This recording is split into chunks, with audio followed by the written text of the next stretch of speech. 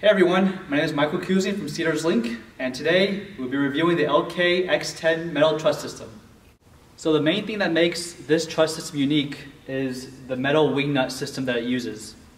Now before you put the actual wing nuts in, you want to make sure that you put the smaller tubes inside the larger tube for reinforcement. And then you'll lock them in using these wing nuts on the top and the bottom. And then when you put it back in, you will have to put it back the bottom wing nut here and the top wing nut right there. So to put it together, you have the wing nut itself and a bracket. And the bracket has a flat part here that goes along the bracket itself. And you put the wing nut in by just twisting it on. Now the sides of the truss itself also utilize the same wing nut system.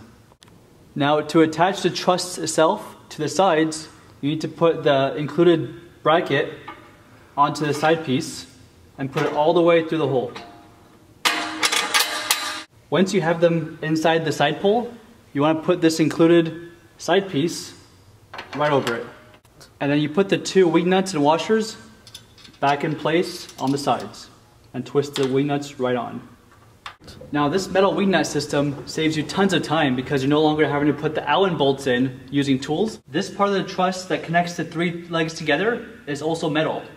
And this knob right here tightens it down so you can bring it further and closer apart depending on height.